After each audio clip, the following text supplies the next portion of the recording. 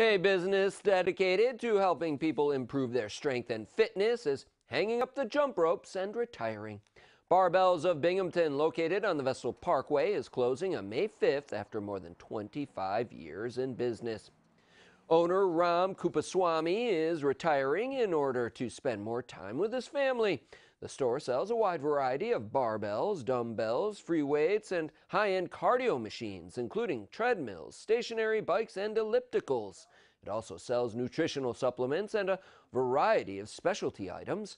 Kupaswamy says he'll miss his customers, including many from the law enforcement community, who he has always treated as friends.